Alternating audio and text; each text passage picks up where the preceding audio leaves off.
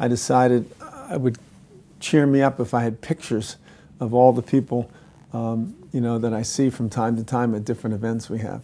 It's just fun and makes me feel good. If you come up to corporate, come up to my office. Maybe your picture will be here. John has always been a little bit of a risk taker. He was a lot of fun to be with. John always says about himself he's a little crazy, and sometimes that craziness is uplifting. He's always taught me just if you want something, you can go get it. He is my role model. He's taught me so much. When I see him up there, and, you know, and loving what he does, it's amazing. You guys are awesome. Thank you. What can I say? He defines what a people person is all about. It wasn't until maybe I was close to 40 that I said I'm going to go for the moon. In my career, I haven't had too many fears. I mean, I dealt with them. I remember hearing back in the day, you know, how much work was needed at Jersey Shore. We would sit down 5 days a week and decide what bills to pay. That's how bad things were.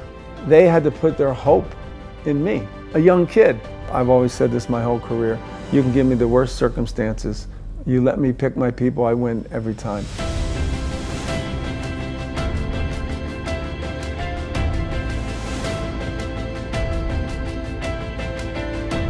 As CEOs, we're only as good as the people that are around us. I was always advocating for the best talent.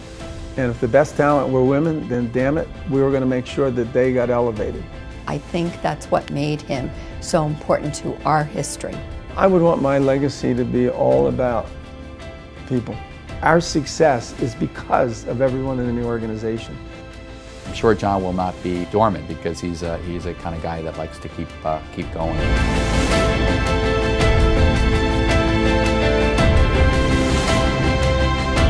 I'm blessed to have a brother like John.